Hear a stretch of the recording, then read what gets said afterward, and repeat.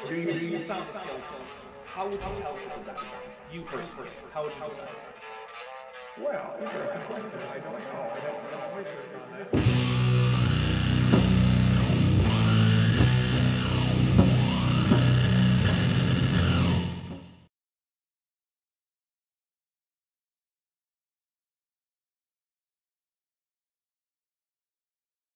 Yay!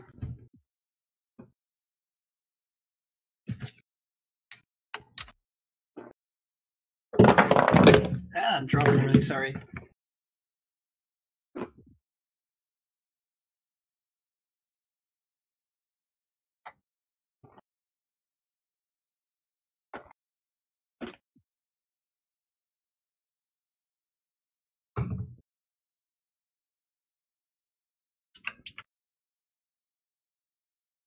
I mean, you should do it if you have a Twitter.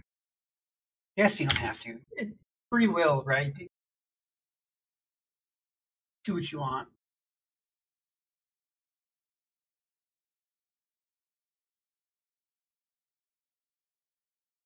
I just hear some chump talking in the background. Oh, the crap, that's me.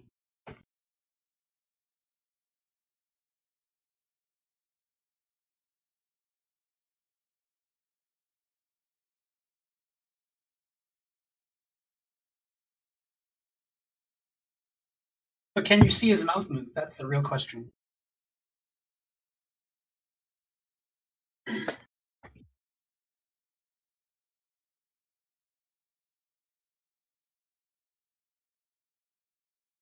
Stop pulling a Kyle. Well, I don't hate myself, so I can't be Kyle.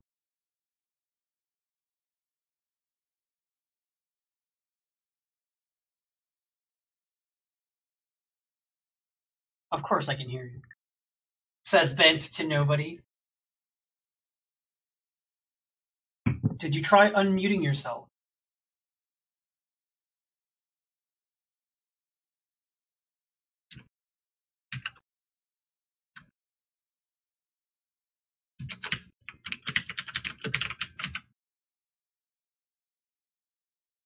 Just use all of your microphones.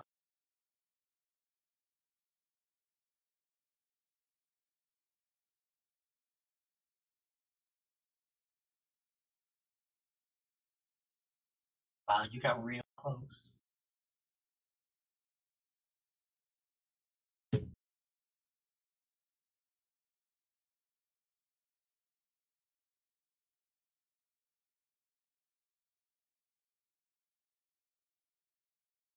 So yeah, the microphone is connected. I can hear him when he's talking. You guys in the chat can't. That is mostly lame.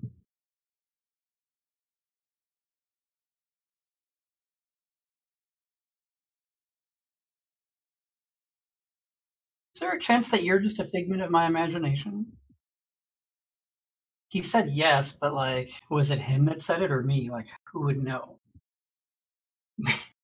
There's a lot to critique.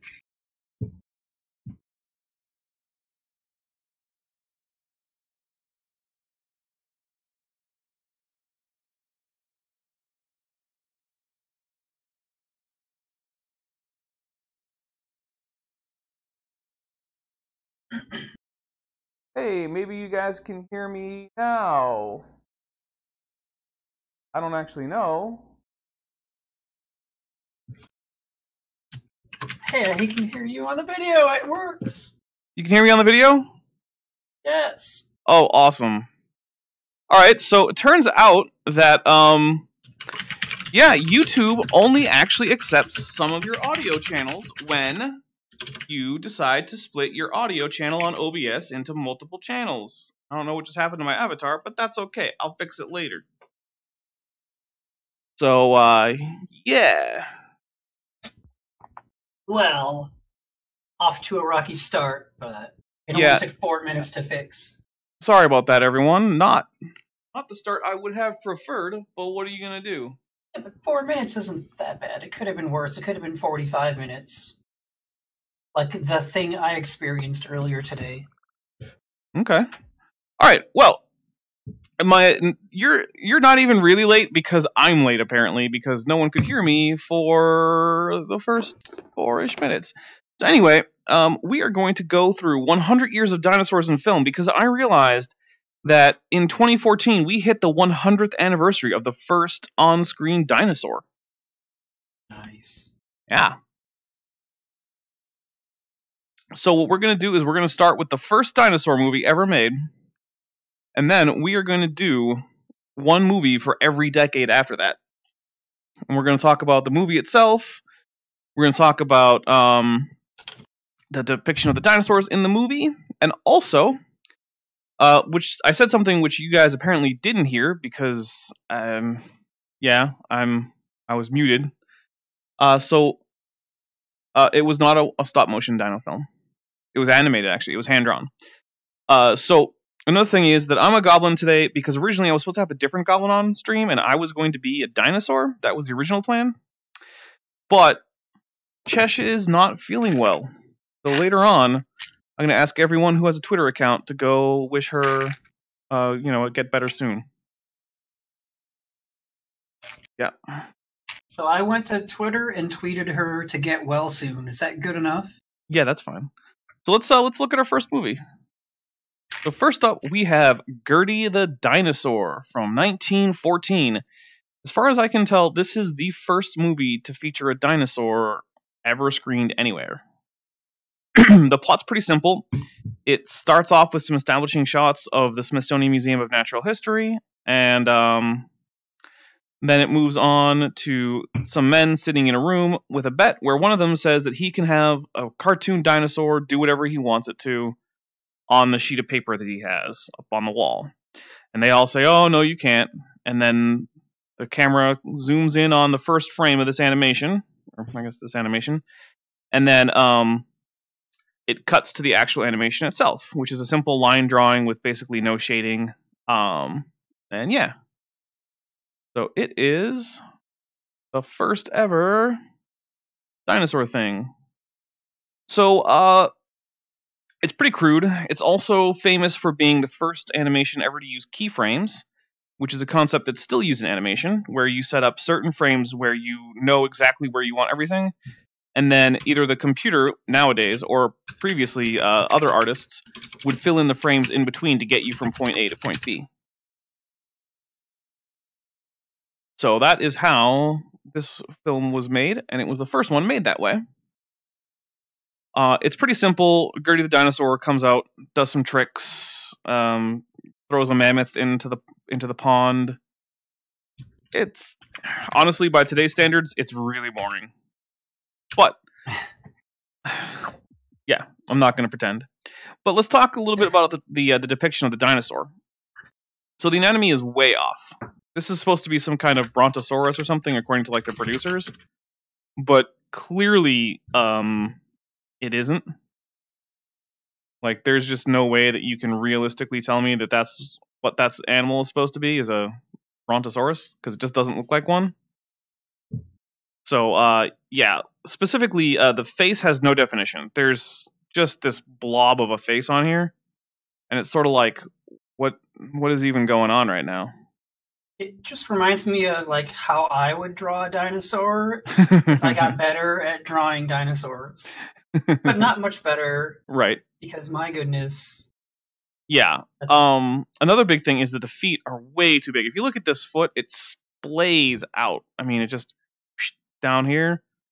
And yeah, it shouldn't do that. Those feet of sauropods were pretty columnar, and they stayed about the same width the whole way down.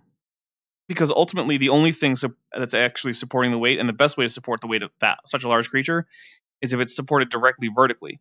Because then anything that kind of splays out is having to support extra weight, and it's not its strongest orientation. Because, bones are very, very hard to break compressing them. Oh, hey, I have a weird hand. What's going on with that? It's a goblin hand. It's automatically weird. Huh. It is extra weird, though. Yeah, I think I fixed it. No, maybe a little bit. Twisted around itself? Whatever.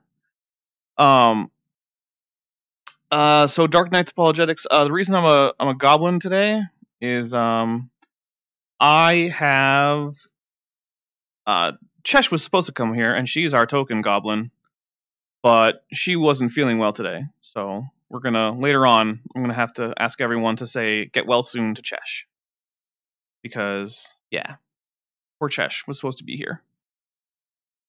Anyway, also this suffers from a problem. I wrote down here: mammoths weren't around too long after the non-avian dinosaurs died. This is a problem that happens a lot in a lot of dinosaur media, especially in the 20th century. Which is to say that all of the extinct animals throughout all of time and space all lived in the same place at the same time, and it was prehistoric time. So the whole thing is just one big mashup of prehistoric animals. And that started pretty early, because I think to a large extent still, but especially until very recently, the public kind of had this idea that the time of the dinosaurs and the mammoths and the cavemen and whatever was all just one big old time. And movie producers are not really interested in changing that impression. So, well, that was 1914.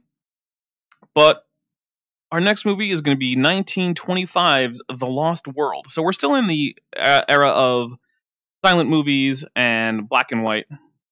So this movie had no sound, but it was based on the book, The Lost World, which was, now I'm blanking. Ben, who was that written by? It was written by Allosaurus. That can't be right. I don't know. How would I know? Because you have a Google machine. I'm not Duke, but I can Okay. So, this is a fairly short movie. I think it's only about an hour-ish long.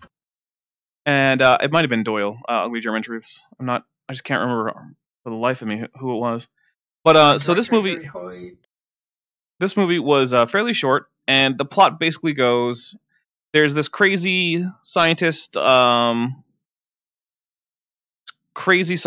who said, oh, there were living dinosaurs on this plateau in South America, and no one believes him. But there's this news reporter who's desperate for a story, and who also has a fiancée who apparently won't marry him until he does something exciting and dangerous, and he figures that an expedition to the jungle of South America might just be that. So he decides to go to this lecture to get a good story, and to also potentially find out if this will be a thing that will let his, fiancée not hate him, I guess. And yeah, it was Arthur Conan Doyle. So it was Arthur Conan Doyle. There you go. It's a Sherlock Holmes dinosaur. Yeah, Sherlock Holmes is definitely not in this movie, but we can imagine that he was sitting back in London listening to the dispatches from the jungle. I don't know.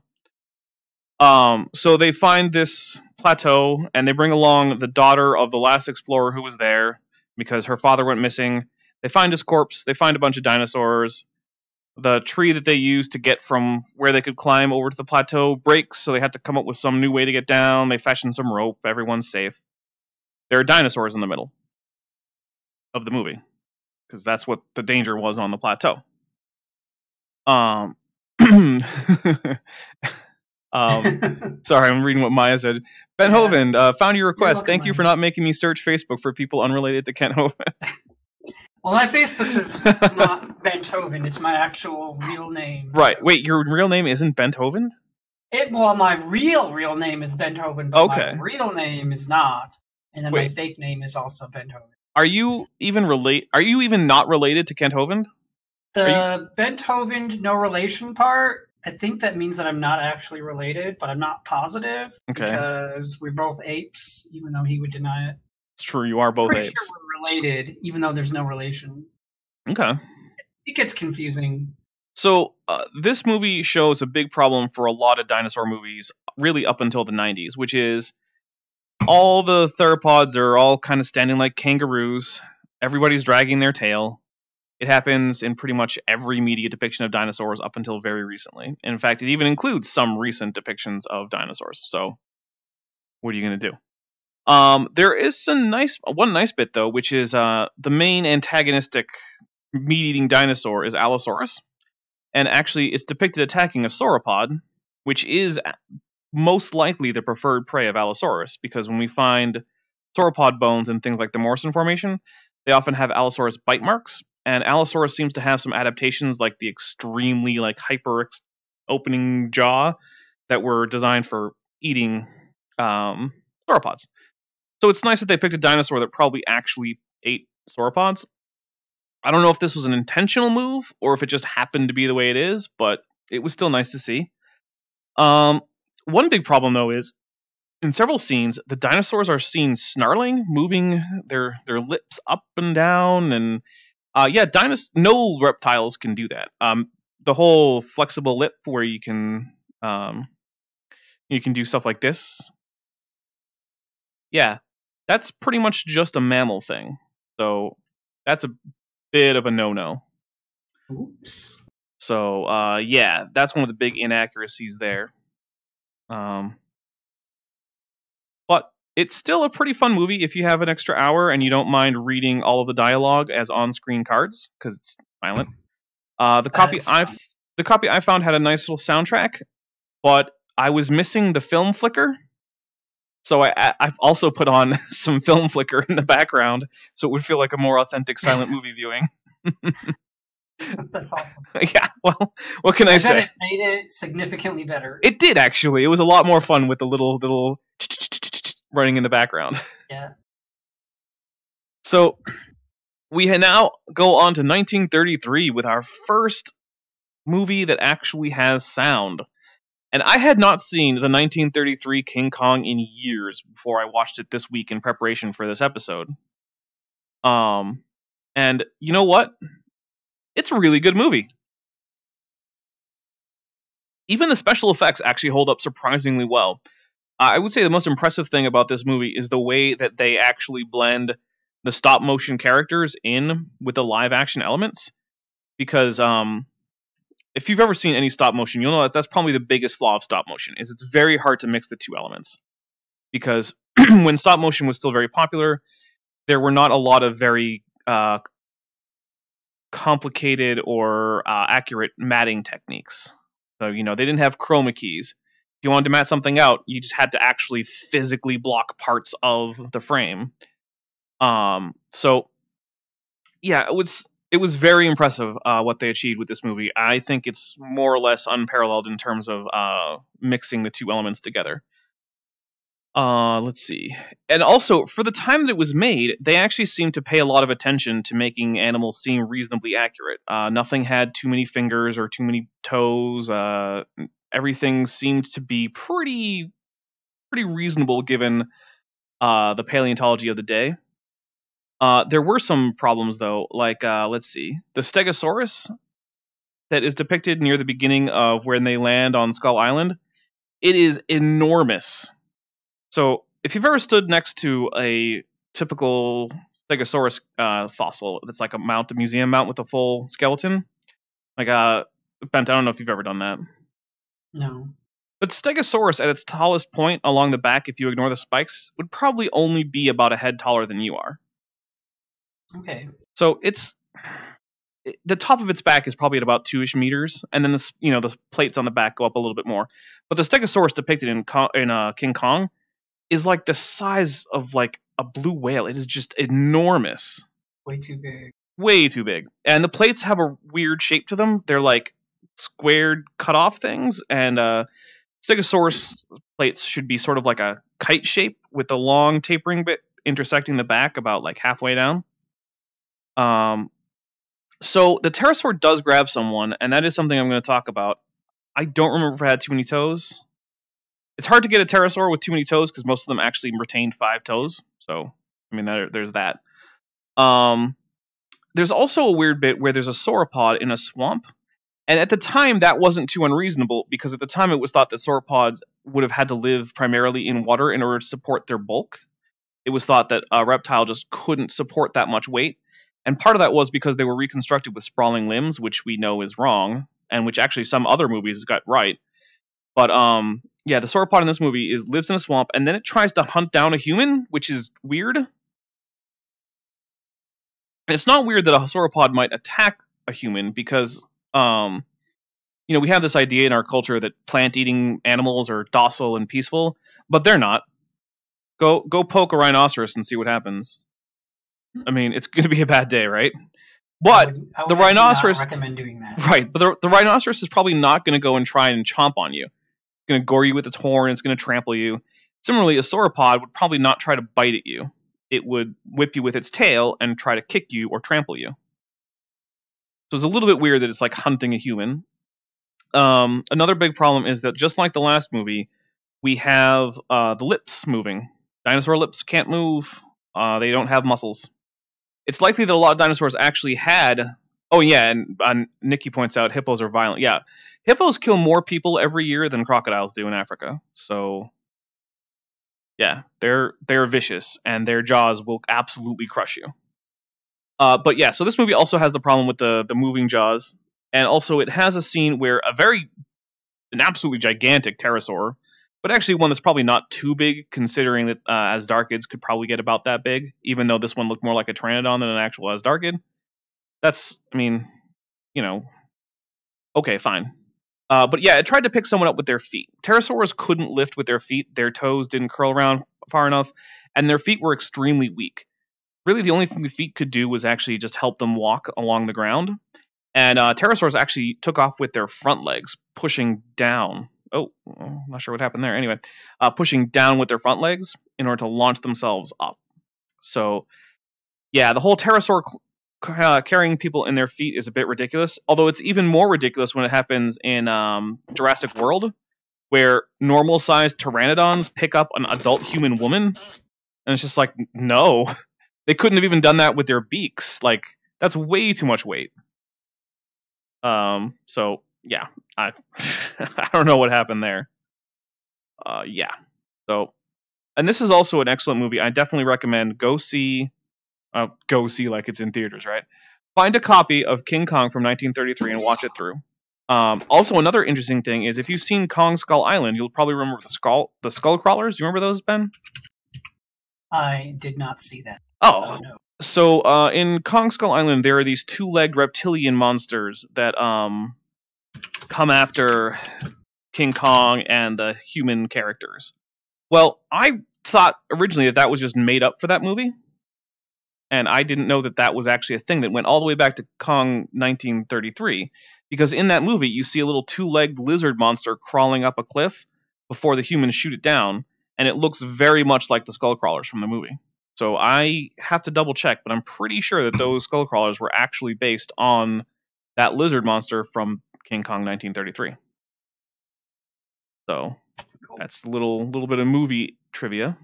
It's a pretty subtle callback. I mean, I feel like most people who saw that did not see the original.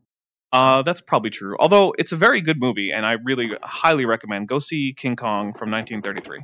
It's really good.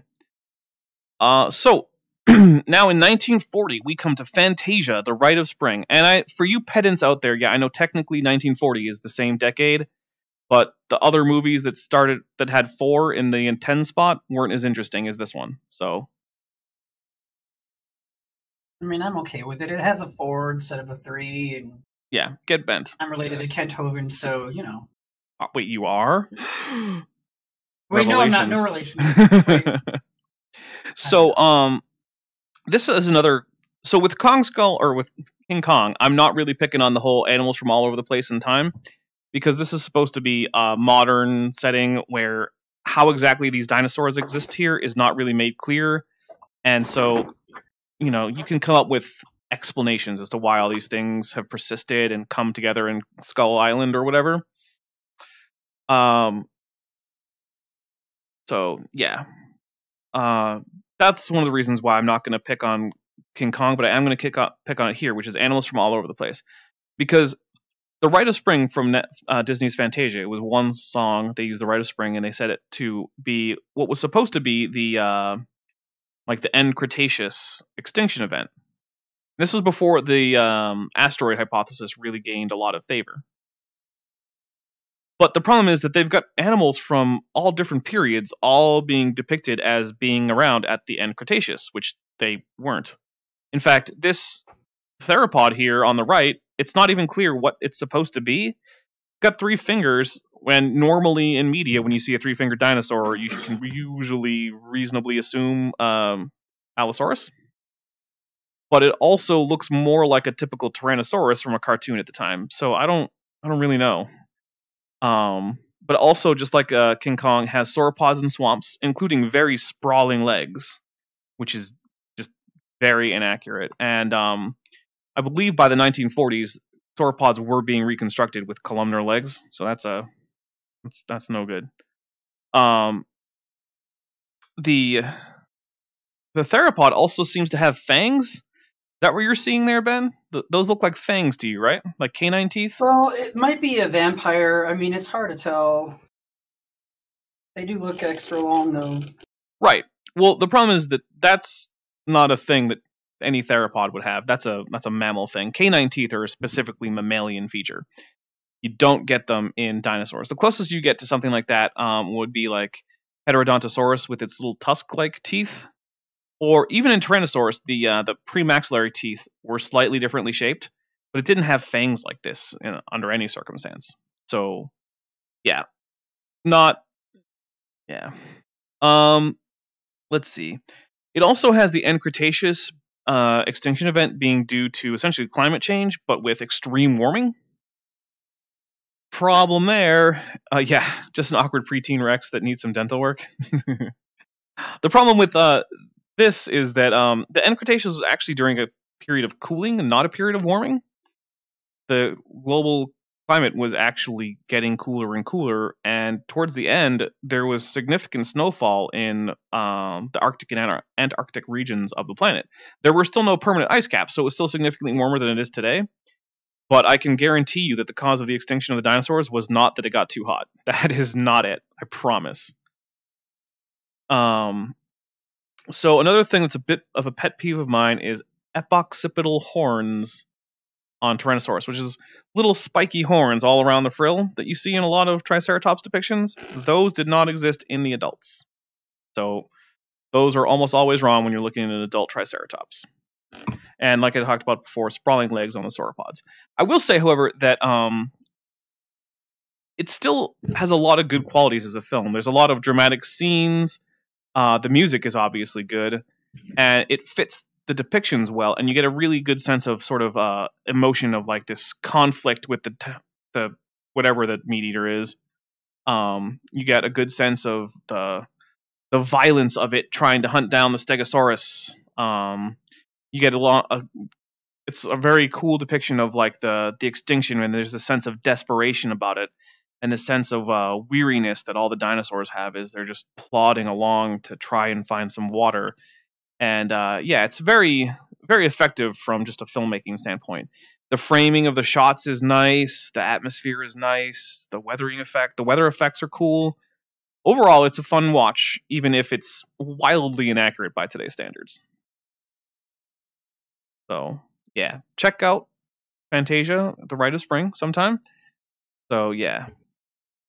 Sprawling legs needs like the lizard type stance where the legs project out from the side and then down. Yeah. And next we're going to come to one of my favorite movies of all time, which I know Bent has seen. And that is Godzilla from 1954 or 1955 if you watched it in the United States when it came out, or as it was available pretty much exclusively in the United States for a long time. It's only been in the last few years that you've actually been able to, in the United States, easily get a hold of a dub or subtitled version of the original Japanese version. I have seen it twice now. Well, there you go. So, yeah. In the movie, Godzilla is said to be a dinosaur. And so I'm counting this. In part because it's one of my favorite movies. So, I mean, what am I going to do, right? Okay. But if Godzilla is a dinosaur, he's a dinosaur that doesn't really look like a dinosaur. So, for one thing, he has ears. I don't know if you can tell, but right up there, there's ears sticking out. No, dinosaurs don't have little sticky out ears like these. Just, nope. Those are also a mammal thing. Let's see. He's got that heterodont dentition like a mammal, like we talked about with the dinosaur in Fantasia, where he's got fangs. You can see them right here. No, dinosaurs don't have those. Let's see. He's got the wrong number of toes, so he's got 4 toes, which the only theropods that had 4 toes that they actually walked on are rather late and advanced Therizinosaurs, which Godzilla doesn't seem to be because he doesn't have the gigantic finger claws that a Therizinosaur would have. And he's also got weird back plates, like a Stegosaurus, which is also not something that a Therizinosaur would have. Let's see. He's also got the wrong number of fingers, so he's got 3 fingers and a thumb for a total of 4 digits. The only dinosaurs with 4 digits, they were the correct digits that he has, but the 4th digit was always greatly reduced, essentially being useless. And dinosaurs pretty much always had 3 inline digits, at least as far as theropods go. Also, Godzilla is way too big. No dinosaur ever approached 50 meters tall. What could that have been from the radiation, though? I mean, that's the explanation that was given in the movie, but the thing is that 50 meters tall is biologically impossible. You can't get to be 50 meters tall. Not even with, like, super radiation? Right, even with like super radiation. Ultra radiation? You would need your bones to, like, be made out of titanium or something. Like, maybe Wolverine could do it. But, yeah. Okay. So, also, in the movie, it said that the dinosaurs died out 2 million years ago. You did mention that. Yeah, which is just way, way off.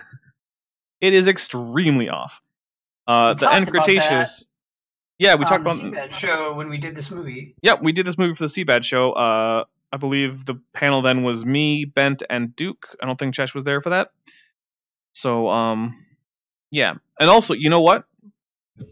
Now that we're in the 50s, which is about halfway through the century of dinosaurs in film, I would like everyone who can to please at Cheshire Vic and wish her, a speedy recovery, say, get well soon or something like that, because she was originally supposed to be here, but she's not feeling well. So, I'd like it if people could cheer her up as a sort of a consolation prize, because obviously being on the stream is the real prize. But what are you gonna do? Oh yeah, for sure.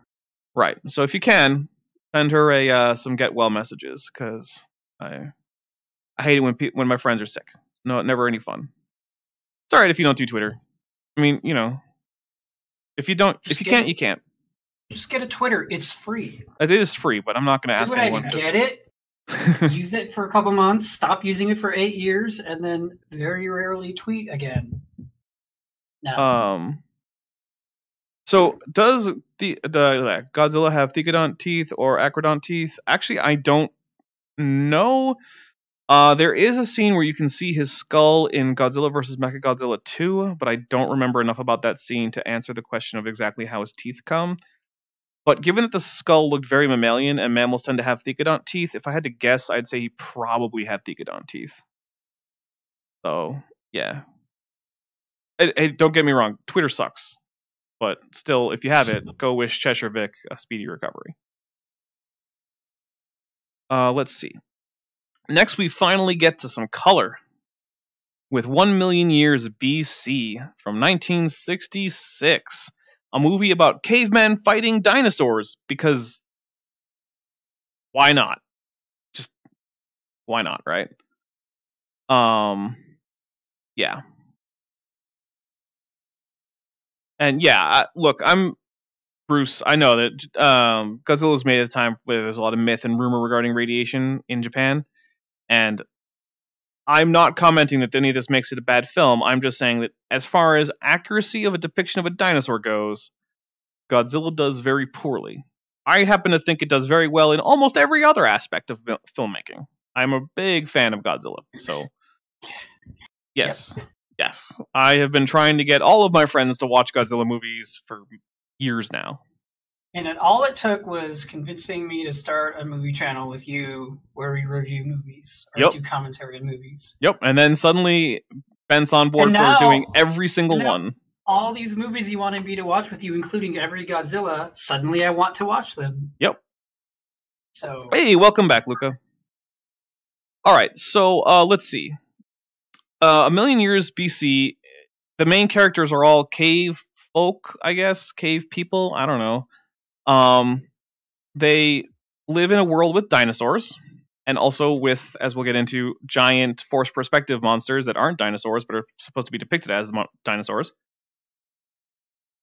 The the stop motion it's fairly good in this movie. Actually, all the movies that I have that have stop motion, the stop motion is pretty good.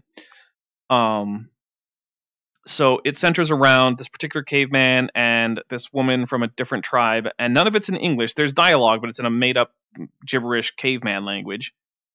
And it's actually kind of hard to follow, if I'm being honest. Mostly because I was watching it for the dinosaur depictions and not any of the plot. So I didn't pay a whole lot of attention to what the humans were doing. And what they were doing was shouting nonsense at each other and getting into fights with dinosaurs. So, I mean, whatever. But so some of the issues with 1 million years BC, and also I picked this because the pinup art that came out of this was extremely popular throughout the 60s because it featured Raquel Welch in a fur bikini, and it became one of the top-selling pinup photos of all time. So this movie is pretty much famous just because of pictures of Raquel Welch in her costume. So there you go. I've seen that picture. It's a good one. Yeah, it is. I mean, there's a reason it's one of the most popular pinup pictures of all time.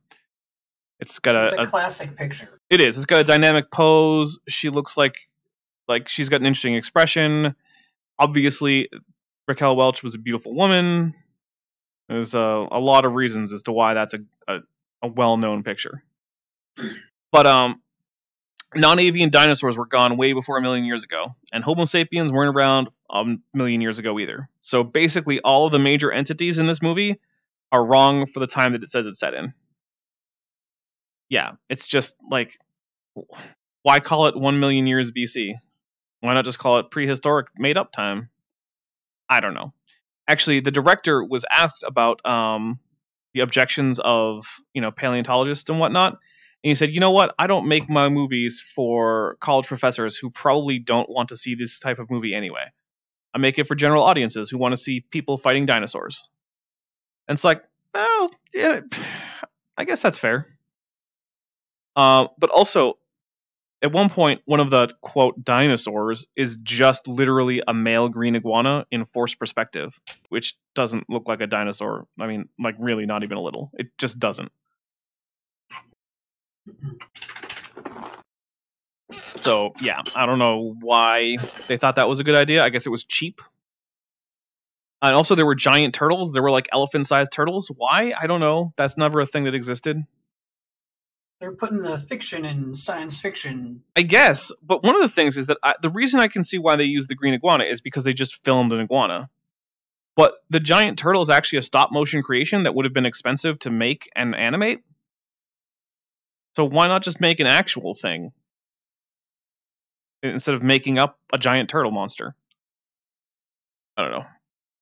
Again, there's a Triceratops with those epoccipitals that I already talked about, which is annoying because adult Triceratops don't have those. And of course, it was too big.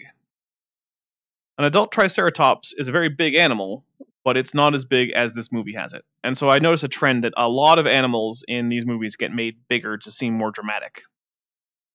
So the main antagonist of the film is actually a Ceratosaurus, which is nice because that's my normal avatar, Ceratosaurus. I appreciate it. But it's still a bit too big. Its arms are, or maybe it's armsed. I was supposed to say arms, sorry. Are too flexible, and it's got the wrong posture, and it also doesn't have the brow horns. Ceratosaurus is well known for the nose horn. It's what the name means. Nose horn lizard. But it had brow horns too. So get that, fix that, movie makers. Did I forget? Yeah, come on. Did I forget an E in ear? Oh, whatever. I'm just going to go ahead and pretend that I wrote this whole slideshow when I was drunk, so take that. You would never do that. Dinosaurs don't. I mean, goblins don't get drunk. Goblins probably do get drunk. Dinosaurs do. I know, from a first-hand experience. Guess so. All right. And then we come to a movie that is not very good. Well, the last one wasn't all that great either, but 1978's Planet of Dinosaurs. It's primarily famous for its excellent stop motion and for its completely crappy everything else. I'm not kidding. The movie the director intentionally spent nearly all of the movie's budget on stop motion, and almost none on props or costuming, or pay for the actors, one of whom claimed to have never actually been paid what she was owed. In fact, they skimped so much on pay for actors that they actually didn't have enough in the production budget to pay the actors what they promised, and they asked the actors to take a deferment of pay until after the movie came out, hoping that they could pay what they owe the actors from the proceeds of the movie. So the final production of the movie was actually bigger than the amount of money that they spent making it, somehow. Very crazy. But the plot is... Yeah, the plot is that there's a space transport ship flying through space, and they have some kind of weird engine malfunction, you know, as spaceships do. And they land, or they crash into a lake on an alien planet that happens to be full of dinosaurs for reasons. I mean, why not, right? Planet of dinosaurs. Sure, it's the 70s. Whatever. But the thing is that aliens can't be dinosaurs, because Dinosauria is a clade and it's from Earth. So any aliens that evolved, even if they evolved to look kind of like dinosaurs, wouldn't actually be dinosaurs, and they probably wouldn't look that much like dinosaurs either. Like, you could get aliens that approximate certain dinosaur body plans, I suppose, but they wouldn't be identifiable genuses or species from Earth that you would get. So... But we also have a sauropod eating ground cover like grass. Sauropods were primarily browsers, either for low-lying shrubs or for trees, but they generally were not grazers. So that's a little bit of a problem. Also, sauropods definitely didn't eat grass because there was no grass around the time that sauropods were around, except for the very latest sauropods. But even then, the area that they lived in, grass really hadn't colonized yet. So... sauropods essentially didn't even encounter grass, never mind eat it. So on screen is the Tyrannosaurus from the movie, and the scales on the Tyrannosaurus, and really a lot of the dinosaurs, are way too big. We actually have scale impressions from Tyrannosaurus, and the scales are all very small, only a few millimeters across. So at this distance, a Tyrannosaurus skin would have just looked smooth. You wouldn't be able to tell that there were scales really at this distance. You can kind of see the head here if I lean out of the way of this Stegosaurus right here. I don't know. But it's way too big. Way too big. And the spikes on the Thagomizer point up. They point dorsally. They should point laterally. Because Stegosaurus didn't have a lot of up and down flexibility in its tail, but it could swing it side to side. So if you have spikes pointed up, it's hard to actually bring them to bear against targets when you can't really twist your tail much and you can't move it up and down. But if you can go side to side, then laterally splayed spikes work just great. Yeah. Let's see. The Centrosaurus didn't have any scutes. So Centrosaurus is an animal like a Triceratops. And ceratopsians pretty commonly had these big sort of hexagonal shaped scales. But they didn't have big bony scutes like armor plates on the skin, and Centrosaurus in this movie does. Also, the ornithomimids, and I'm presuming that they were ornithomimids because I don't know what else they would have been. And ornithomimus is things like Gallimimus that you might remember from Jurassic Park, the one that had that flock that ran away from the Tyrannosaurus, and Grant and the kid Timmy got caught up in the stampede. That's an ornithomimid. I can't talk today. But yeah, they had these weird sinuous necks that could flex all over the place, and ornithomimus probably had reasonably flexible necks, but not that flexible. They weren't snakes. They also lacked a beak. We know ornithomimids had beaks. It's one of the reasons that they're called ornithomimids, which means bird mimics. So, yeah. And also, let's see. Ugly German Truths. Dinotopia is coming. I'm going to cover Dinotopia. So don't worry. But yeah, I honestly can't really recommend you go out and try to find Planet of the Dinosaurs unless you really, really like schlocky 70s B movies.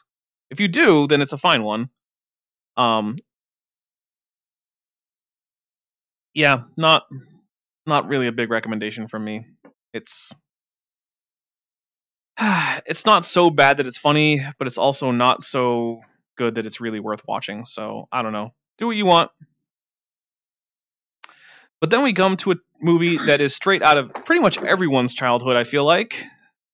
The Land Before Time from 1988, featuring the likes of Ducky, Sarah, Spike, Littlefoot, and Petrie, which are all pictured. And first I'm going to say this is a great movie. It's a nice kids movie. It has sort of a heartbreaking bit at the end, and then there's some heartwarming stuff as you go through. It's a tale of developing friendship between friends who normally would have been kept separated by their families and society, all coming together in a time of crisis to band together and survive and reach the promised land of the movie, the Great Valley, which is because the movie is depicted as being set some time of significant drying and volcanic activity in an unspecified time of long ago. And the group are trying to find their way to this legendary place that's like the last place that has significant amounts of green growth. So, and the whole way there, they're being pursued by a Tyrannosaurus. One eye. Only got one eye. An evil Tyrannosaurus. Well, yeah. I mean, it wants to eat them, so, you know. How dare it? Exactly. So, there are a few problems, though, with the dinosaurs. And I'm giving this a bit of slack for being a cartoon. So, for instance, in other movies, I would hit on things like the dinosaurs have lips that move around. But this is a cartoon where these characters need to be expressive in a way that reads well to human audiences. So I get why they do that, and I'm not going to say that that's an inaccuracy, even though technically it is. But it's one of those things where, like, it's just a product of the medium, and the sort of the idea of the plot. And yes, Dark Knight apologetics. Cartoons are awesome. I like cartoons. Cartoons are cool. But there are some serious problems that can't be excused by simply saying that this is a cartoon. For instance, the Hadrosaur and Pterosaur crests are depicted like mammal horns, where they have like a root that they grow out of, and then they're just covered with horn. No, those were actual bony projections, and even if they were covered in keratin, they wouldn't grow out of some little ring-shaped basin like a rhino horn. Just not how that would have gone. So let's see. It also puts together animals from all sorts of different times. So like Ducky is from the Jurassic period, Petrie is also from the Jurassic period, but and Sarah's from the Jurassic period. Or sorry, I'm screwing things up. So Ducky, Sarah, and Petrie are all Cretaceous animals. There we go. Whereas Spike and Littlefoot are Jurassic animals. And the whole movie has just a hodgepodge of just dinosaurs from different eras. It's got Ankylosaurus, which is Cretaceous. It's got, it seems to have, if I remember correctly, some smaller sharp teeth that are Jurassic. And yeah, it's a bit of a confusing mess. Very early on, it even seems to have some like Triassic or like late Permian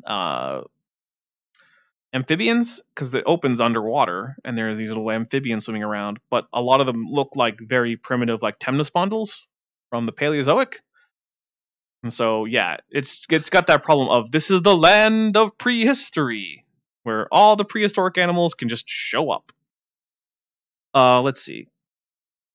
Sarah doesn't have any brow horns, despite being a Triceratops, and Triceratops were born with brow horns. We have juvenile Triceratops, and their brow horns are long enough that they couldn't have been a post-hatching feature.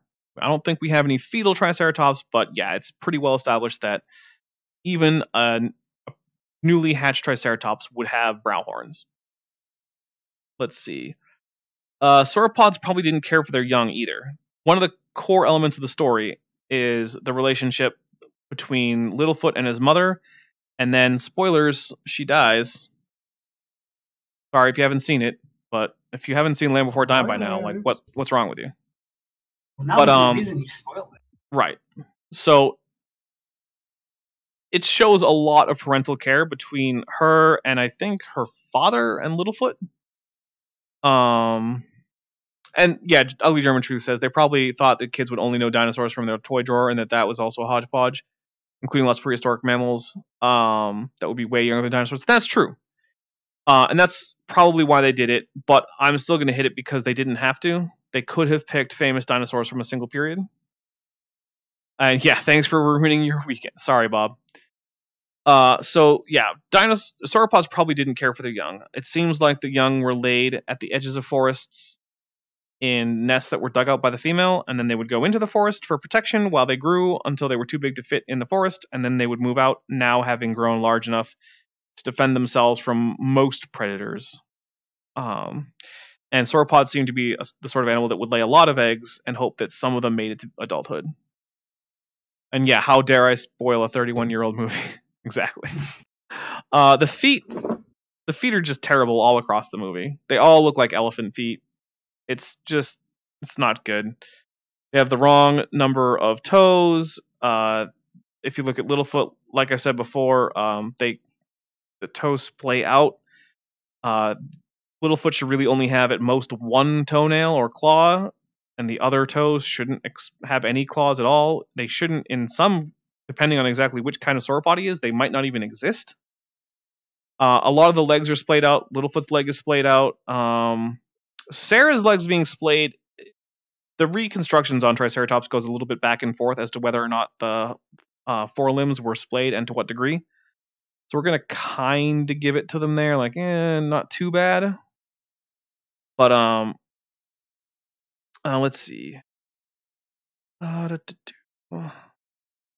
really like that Littlefoot's mom hits the sharp tooth with her tail, because that is a pretty reasonable thing for a sauropod to do in a combat situation. That was probably their easiest weapon, because it didn't have to support their weight. So the problem with kicking is that it's a bit unstable. Because for a sauropod, if you fall over, you're probably never getting up again. And so kicking is a dangerous activity because it unbalances you. So I really liked that was her primary weapon, was a big tail slam that slammed the Tyrannosaurus into a wall and then it kind of fell off a cliff. Really good. That's a bit of praise for the accuracy in the movie. But the teeth in the Triceratops go way too far anteriorly. The Triceratops' teeth came in a battery that was at the back of the dentary bone. And in this movie, the teeth go all the way up to basically the edge of the beak. And nope. And you can see them because with the movable lips, they often make expressions where you can see the teeth. So the T-Rex head in the movie is also basically shaped like a box, but T-Rex heads narrowed significantly towards the snout so that the eyes could face forward for binocular vision. And the T-Rex has also eyes on the side of its head, which it shouldn't. Eyes should face forward, not to the side, because that gave it good binocular vision, so it could judge distance for things like strikes. So, yeah. Let's see. The Pteranodons that are depicted, like Petrie and his family, they're all depicted as herbivores. They're all eating things like cherries, and Pteranodons ate fish. So, in fact, I know of no pterosaur that is likely to have been an herbivore. There were a few filter feeders, but for the most part, they were all either insectivores, piscivores, or they hunted smallish animals like smallish dinosaurs or mammals. So yeah, Petrie should not be eating cherries or leaves. So, not okay. But that's me nitpicking. Part of the reason I'm doing this is because I'm going to nitpick on some movies. There's been over a century of dinosaurs in films, and what I know most about dinosaurs in films is how badly wrong they are. So, but it's still a great movie. If your kids haven't seen it, show it to your kids. Yeah, scar them for life with the death of Littlefoot's mom. I recommend it. They'll need therapy probably. Oh, I don't know. I didn't. But now we get to the movie that took the dinosaur renaissance out of the pages of paleontology books and put it into the public eye, and then left that view of dinosaurs for decades with no chance of anyone ever catching up on new paleontology because all they wanted was Jurassic Park dinosaurs. Yeah. So it was a great advance for the public image of dinosaurs and accuracy at the time, and it has since become sort of a curse. I don't know. And yeah, ugly German truths. Yeah, Deinonychus. We'll get to that. So as you can see, even in this picture, which I can crouch down a little bit, yeah, the wrists are wrong on pretty much every dinosaur. And I wasn't really hitting on that in other movies because it wasn't clear to paleontologists at the time that that was wrong. But by this time, paleontologists were beginning to realize that, yeah, the hands of most dinosaurs were locked into this orientation, and they couldn't do this. So, yeah, the fact that they do it in Jurassic Park is kind of annoying because that's now how everyone pictures the dinosaurs from Jurassic Park is that way. When you say a velociraptor, people picture this thing. They don't picture the actual animal that was probably only about this tall and was fully feathered and that didn't hold its hands like this. It had them like this. It could even rotate them down significantly. Hands going. Yeah. Anyway, let's see. The Brachiosaurus that appears in, like, it's the first dinosaur you see. And, you know, Alan Grant gets out of the truck and he pulls off his glasses and he's, like, gonna collapse on the ground. And, you know, John Hammond says, "Dr. Grant, my dear Dr. Sadler, welcome to Jurassic Park." And the music swells and you see the Brachiosaurus. Yeah, way too big. It's a great scene. Great shot. The pan up, the reveal. The CGI in that scene doesn't hold up as well as it does in some of the other parts of the movie, but still, it's a great bit. But yeah, too big. The Velociraptors, which you have up here, way too big. And really, they're Deinonychus, and they're still too big for Deinonychus.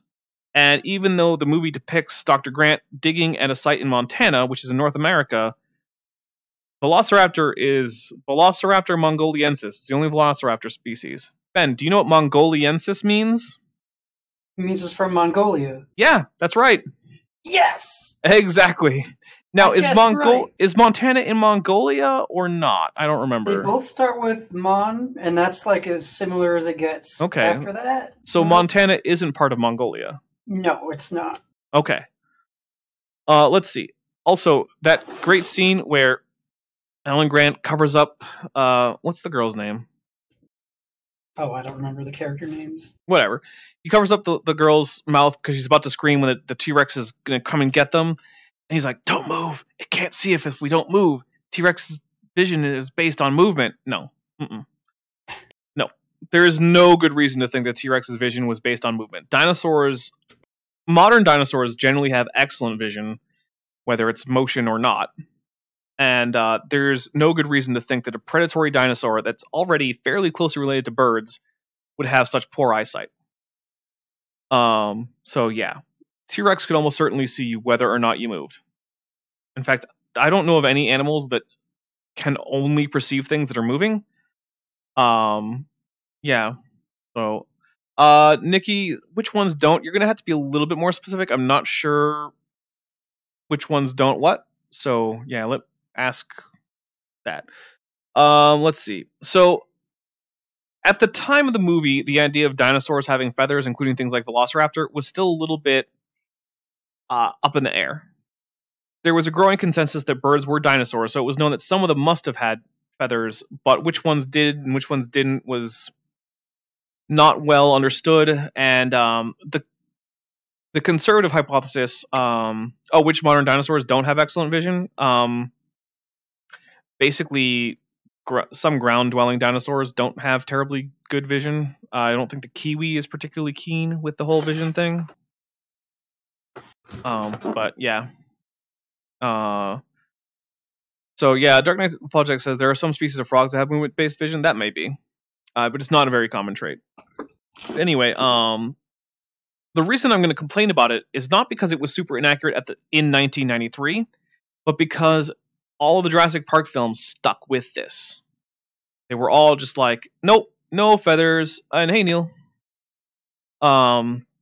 Yeah, just no feathers anywhere. And the problem is that many of the dinosaurs that they're depicting were in fact very fully feathered, like these velociraptors. And the problem is that because Jurassic Park is sort of the touchstone for the public consciousness about how dinosaurs look, keeping that inaccuracy going means that people think that dinosaurs looked other than how they did. And it bugs me a little bit. And last, the Dilophosaurus, the one that kills Dennis Nedry, Newman, for you Seinfeld fans. Yeah, it's way too small. It should have been significantly taller than Newman, and it should not have been able to fit in a Jeep. Yeah. Also, the jaw shape is badly wrong. It looks like its mouth sort of looks like a velociraptor mouth. It shouldn't have looked like that. It should have had a little downward kink at the premaxilla. So, yeah, the Dilophosaurus is just a mess as far as the movie goes. I'm not going to complain about the spitting or the frills, because those probably wouldn't have shown up in any Dilophosaurus finds. So it's speculative and unlikely. I can't technically say it's definitely wrong. And yeah, they retconned it to say it's because of frog DNA, but I don't care, honestly. The fact is that these movies continue to be how most of the public sees these animals, and it is increasingly wrong as time goes on. So, fix it. Jurassic World producers who are never ever going to see this and wouldn't care even if they did, because my audience of 30 people is not gonna. What are you gonna do? You tweet at them? No. So they're never gonna listen to me, but that's okay. And now we get to the 2000s. We're out of the 20th century into 21st century depictions of dinosaurs in film with the Dinotopia miniseries. Now, I will admit, I have only ever seen the first episode of this movie series, or this miniseries, of which I believe there are 3 episodes, and I saw it 2 days ago, and I did it solely because of this live stream. So, when I was a kid, I read some of the books. They were okay. Yeah, they weren't. Even as a kid, they were like, "Oh, these are fun books," but like weren't super great. But that's okay. Let's see. So, in case anyone doesn't know, the idea behind Dinotopia is that it's sort of the nice version of Skull Island from King Kong, where there's this mysterious island that's hard to get to, essentially impossible to get out of, and it's full of late surviving dinosaurs for some reason. But rather than being a horrible land full of monsters that want to eat you, it's where there's nothing friendly and survival is dicey at best. It's a nice utopian land that's only a little bit full of monsters that want to eat you, and mostly not full of that. Full of dinosaurs who are all about human level intelligence getting along with humans in a unified cross-species society. So this miniseries was based on a series of books. The books are probably better than the miniseries, at least what I saw of it. But yeah, there are, however, some problems with the depictions of the animals. For instance, the Ankylosaurus in the first episode, basically the first dinosaur you see is an Ankylosaurus rampaging through a little human settlement, and then this woman here shows up, calms it down, and then pulls a tooth out of it by hand, which I don't think you can really pull teeth out of animals by hand unless they're already about to come out. She's very strong. Yeah, apparently. But she says, "Oh, it's a toothache," and she holds up this gigantic molar-looking tooth. But Ankylosaurus teeth were actually fairly small and closely packed. So, and Jacolo666, yeah, you know what? Go to Dinotopia and you can have a T-Rex wife. Because one of the plot elements is that humans in Dinotopia get a dinosaur life partner as a spiritual soulmate or something. I don't know. Let's see. So, and yeah, the Ankylosaurus teeth would drop out regularly because dinosaurs were polyphodont. Their teeth were replaced continuously. Let's see.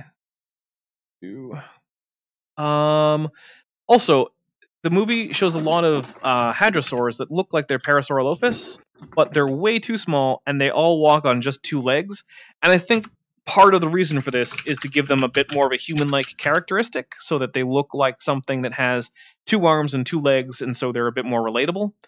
But it's still badly off. Let's see.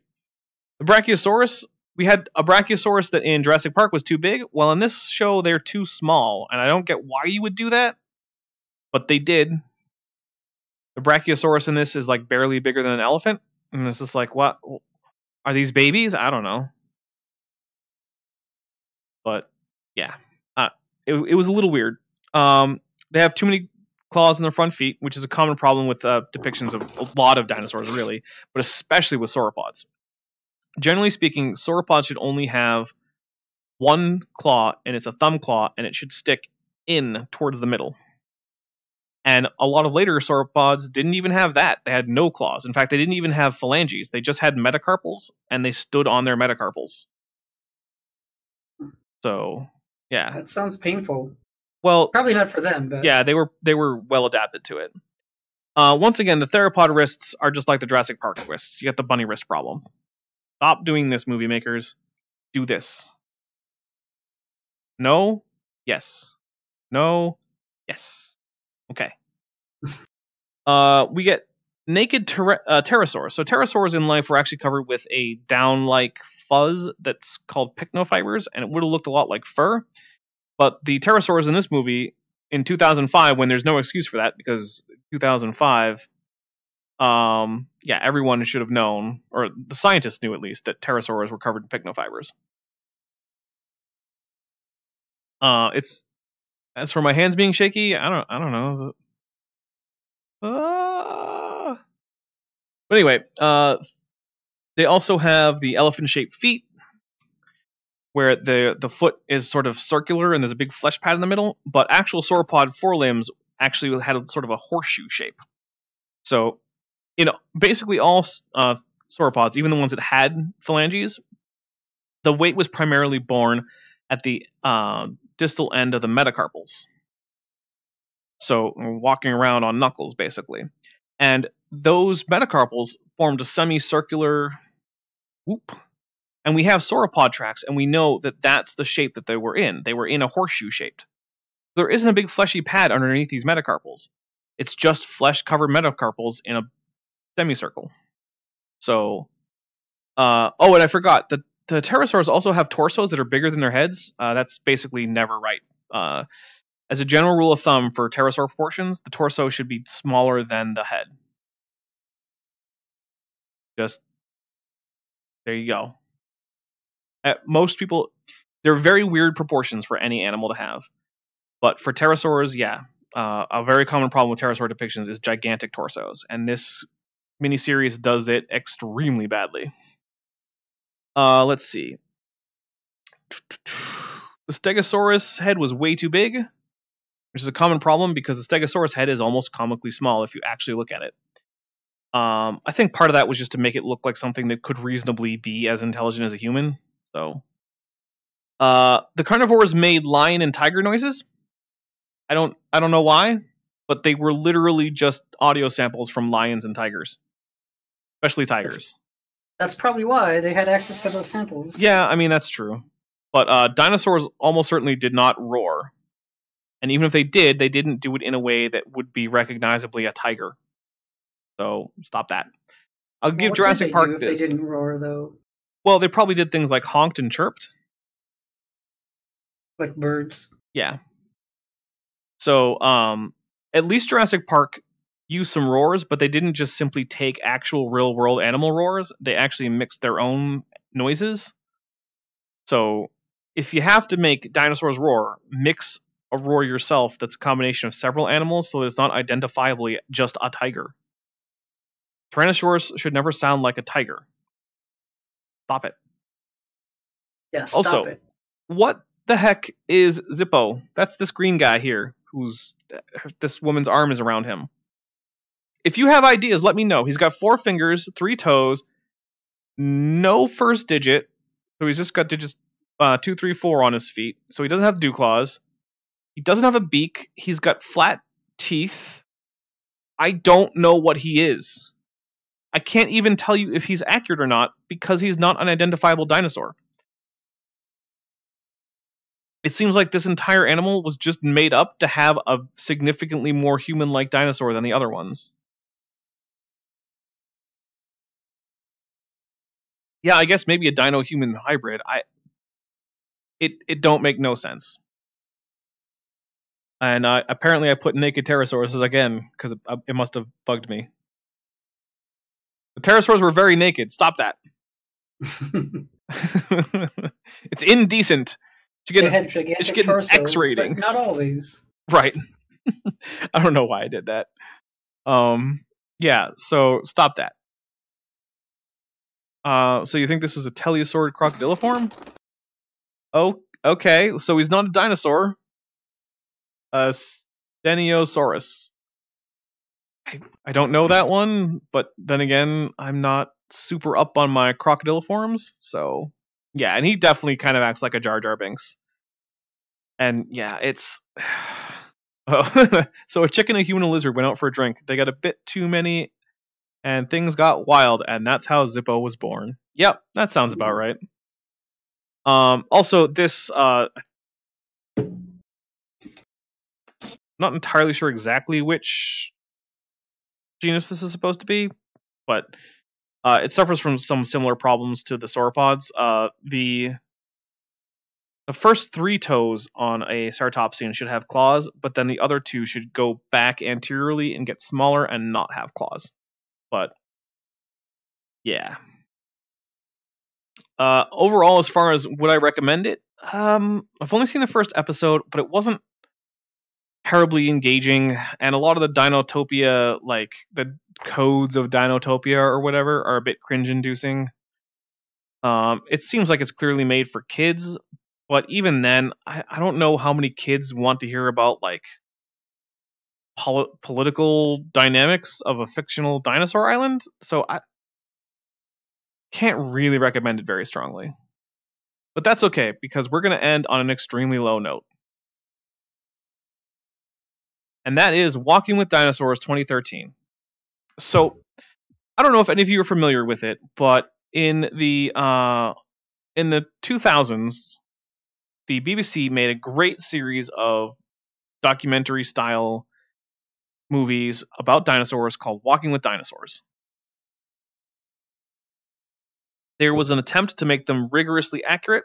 They were broadly successful, although they suffer from a lack of feathers problem. But, yeah. It was a fun show. And at this point, the CGI is showing its age. It's no longer as convincing as it once was. But anyway, in 2013, the BBC released a feature-length movie called Walking with Dinosaurs 3D, which was filmed in 3D on a combination of real locations augmented with CGI dinosaurs that were actually pretty darn accurate. The CG had a little stylistic choices that I thought brought me out of the film a little bit, but that's not important, really. One of the big problems, though, was that in the United States, Fox got a hold of the distribution rights. Yeah. So it actually wasn't the BBC who screwed this up, it was Fox in the United States, who decided that this non-narrated, non-voiceover work story about a Pachyrhinosaurus traveling through Alaska to get south, to get to warmer climes, needed annoying kids voicing all of the characters who weren't animated to be speaking. So you just get kids' voices talking about the things that the dinosaurs are doing as if they're the dinosaur, and they never shut up. Ever. And there are also bits where clearly there's been some re-editing done to make this plot have more plot elements than it used to. So at one point, our hero, Pachyrhinosaurus, meets a female from a different herd, and then we get several uses of the same shots of him showing up to where he first met her and her not being there, so that we can have this unrequited love story for no reason. And yeah, it's almost all of the voices are children, and, or at least as far as I could watch, because I'll be honest, I only got about 20 minutes into this and then I turned it off. So I gotta be honest about that. It's aggressively bad. Like, it takes its badness and it shoves it down your throat as you're watching it. It's just terrible. I would like to see the BBC version, but I haven't been able to find it, because I bet that is actually a pretty decent movie. Thanks, Fox. Right. And also, every time a new species of dinosaur comes up, the film freezes, a little CGI nameplate pops up that gives you the genus name, the meaning for the genus name, and its diet broken into carnivore, herbivore, and omnivore. But it's also narrated by some annoying 4-year-old. Yeah. So like Troodon will show up, and it'll freeze on Troodon, and then the words will appear, and some kid will say, Troodon! Name means wounding tooth! Omnivore! And then the action proceeds, with annoying voiceover. Is it like scripted voiceover? Yeah, yes, it is. Like, how accurate do you think they are to the script? Oh, I have no idea. I haven't seen the script. Okay.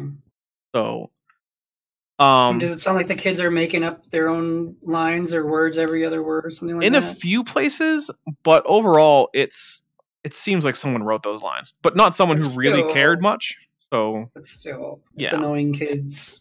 Yeah, it's voicing dinosaurs. If you're gonna watch this movie, try to get a hold of the BBC copy. Apparently, there was a worldwide release of the BBC version of this on Blu-ray a few years ago. If you're gonna watch it, I recommend trying to get that copy. But I will say the reconstructions are pretty excellent on virtually every animal.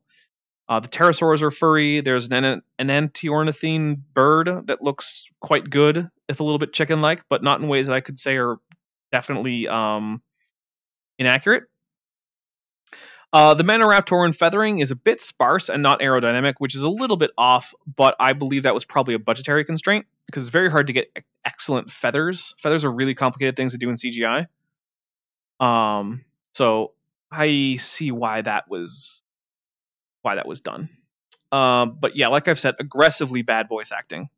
It wasn't meant to have voice acting at all. It shouldn't. And I'll talk a little bit about the CGI things. There's a few areas where it seems a little bit too plasticky, like maybe they should have toned down the subsurface scattering and upped the variation in the spec maps or roughness maps. I don't know which workflow they were using. But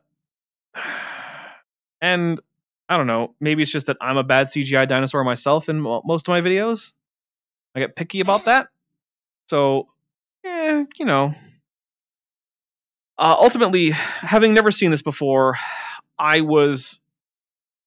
as someone who really enjoyed the original series when I was younger, the Walking with Dinosaurs, I was hopeful to have a really good Walking with Dinosaurs movie. But yeah, that's not what happened. And yeah, that's called CGI. It's faster and cheaper than real sets. That's the only reason it's used in Hollywood. Yeah, it is sad that now in many cases CGI is the cheaper option than doing things practically. Back when that wasn't the case, when CGI was expensive and things were still done practically for the most part, visual effects held up better. Yeah, they just did. CGI is what you should use when you can't use anything else. Why do I use CGI for my videos? Well, because what is my other option? If I want, you could just put a camera on your big old dinosaur body. I guess I could do that. Maybe I'll do that. How do you reach the camera when you're... I would have to get my butler to do it. I don't know. If your butler's willing, I don't know if he's able. And I can't tell you how I know that. Yeah, so the quality of the CGI is not super great, but the reconstructions themselves are actually pretty good. They're pretty accurate. And that is the nicest thing I can say about this, is very accurate dinosaurs, very, very bad movie making. So yeah. Watch it if you can get a hold of the BBC version. Don't watch it if all you can get is the voice acted American release. Please don't do that to yourself. You'll regret it. But I think that is going to be it. Ben, do you have anything you want to plug? Well, I was going to mention there have been 14 Land Before Time movies. Maybe in like 2021 there'll be a 15th. We could have another movie. I've seen there you Godzilla. Go. I've seen The Land Before Time and Jurassic Park. Those are the only 3 of these that I've seen. So, okay. Yeah. Well, now is there Copper Magma news? Yeah, there is. We just played our first show since June today, and I literally got home 4 minutes before this live stream started. Okay. So it was a lot of fun. Outdoor show. Nice. Everyone, if you want, open up a new tab.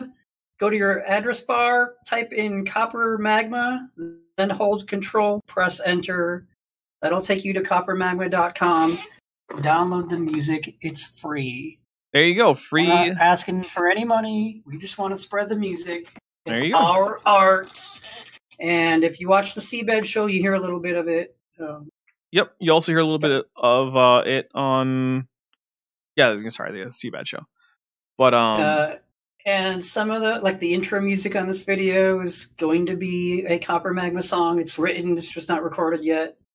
There you go. So that was like a bedroom recording I made. So anyway, I'll plug that. Yeah, it's nothing to do with dinosaurs, but it's what I do in my life when I'm not doing these videos with the Dapper Dino. Aren't there dinosaurs in Dinosaurs in Sky Captain and the World of Tomorrow? I don't know. Actually, I haven't seen that movie. So I can't comment on that. I don't have a whole lot to plug other than, I'm averaging about 50-ish hours a day, which means I'm probably about 2 weeks away from my monetization review. So if you want to help, thank you, Maya, for posting the link to coppermagma.com. If you want to help with that, just watch my videos, put on one of my playlists in the background or something while you're like cooking dinner or playing a video game or whatever you do. Put it on there. So yeah, that watching those will help. Share, stuff like that. The other thing is, as I said earlier, Chesh was supposed to be on this live stream, but she is not feeling well, and so she couldn't make it. So if you have Twitter and you feel so inclined, please send her some get well soon messages, because I think she would probably appreciate having people be friendly to her on Twitter rather than just having a bunch of trolls on Twitter, because that's mostly what she does on Twitter. So yeah, I'm going to send her a get well soon tweet after this. The only other thing I can say is that I am going to be moderating a debate on Eric Viertaler's channel. Ben, if you could find that channel and link it, or Maya maybe, that would be great. So that is going to be coming at in an hour and a half, actually. I'm going to be moderating a debate there. It's going to be one creationist versus Eric and his friend. So there you go. Actually, Henry, she is no longer in Twitter jail. They finally let her out of Twitter jail. So, finally. Unless she's back in. So it's on Eric Viertaler's channel. Ben, do you have any... I just linked There you go. So there's Eric Viertaler's channel. I'm just the moderator. I'm not going to be in the debate. So, it's going to be mostly the debaters talking. But yeah, I may or may not be mirroring that debate on my channel after a while. I'm not sure. I'll ask Eric if he's okay with that, because we haven't really set that up. But that's the other thing I'm going to be plugging. You know what? I don't know if that was his main channel or not. Oh. I think there's supposed to be a 92 at the end of it. Do I get to eat the loser? I hope so. I'm hungry. I linked the wrong one. Let me link the correct channel. Oh, okay. So Ben's getting the right channel. Better. There you go. There's the right sorry channel. About that. I'm pretty sure that's correct. So yeah, this will actually be my first publicly moderated debate. This will be my first time moderating a public debate. There you go. So yeah, that's all I've got for plugging on my end, and thank you all for watching. I'm gonna get out of here, and yep, remember, come see me debate in a little bit, or see me moderate a debate, and send Chesh some good vibes on Twitter, and visit Copper Magma, get some sludge metal. So Free music.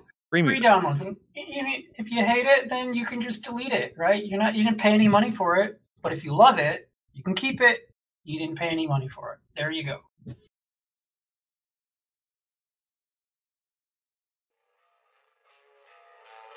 So you found the skeleton. How would you tell it's a dinosaur? You personally, how would you decide? Well, interesting question. I don't know. I'd have to do some research on this.